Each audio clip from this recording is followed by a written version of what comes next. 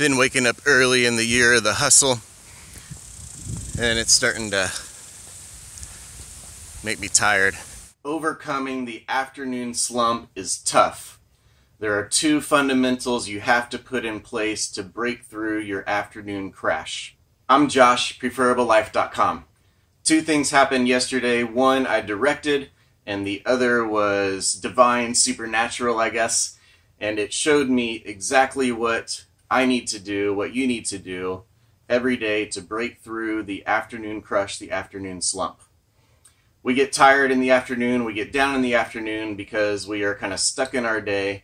We aren't forward thinking, we are frozen. That's what happened. That's the exact word that I experience, the exact word that I feel. And it just causes checking out. It causes not pushing forward. Yesterday I documented going through this afternoon slump. I'm going to share that with you, and then we'll come back and I'll tell you the two things that you can do today to break through your afternoon slump. So the last month or so I've hit a big crash. 1 to 3 o'clock. So I'm trying something new today. Instead of laying down for 40 minutes, which is what I typically have done, I'm going on a walk. So we're going to push through that slump so we can keep hustling.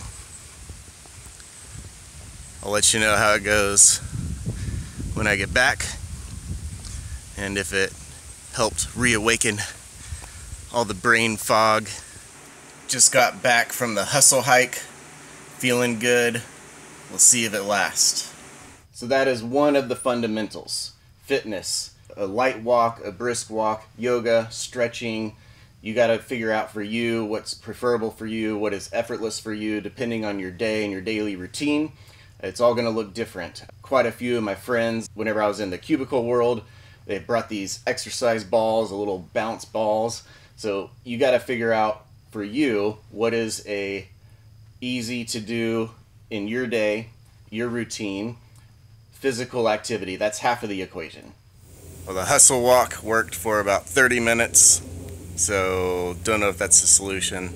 We'll try something else tomorrow.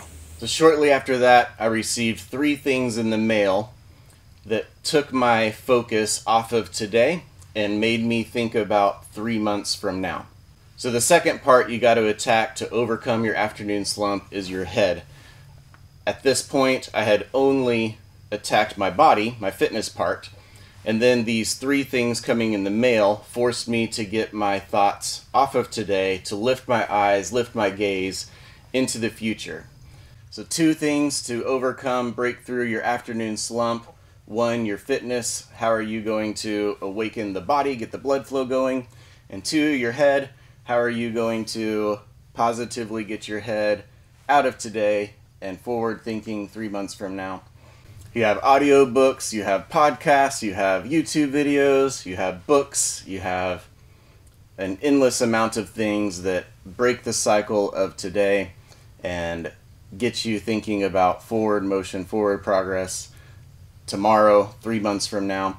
So you got to dial in for you. What is the thing that is best for you right now to get you off and out of today and onto the future, to break through the afternoon slump, the frozen, the stuckness that you're experiencing, the sleepiness that you're experiencing.